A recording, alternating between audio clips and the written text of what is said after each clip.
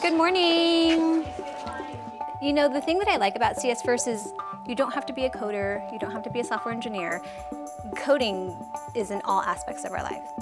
It's fun, and I like putting all the blocks down and watching it all go through at once.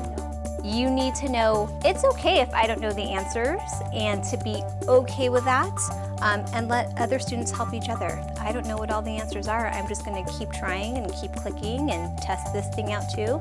So I think it develops this kind of culture where we're building knowledge together and we'll figure it out together.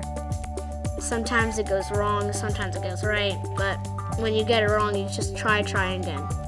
Don't give up ever.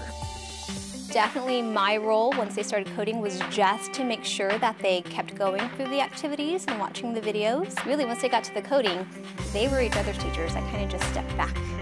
So you want it to go from pecking to laying the egg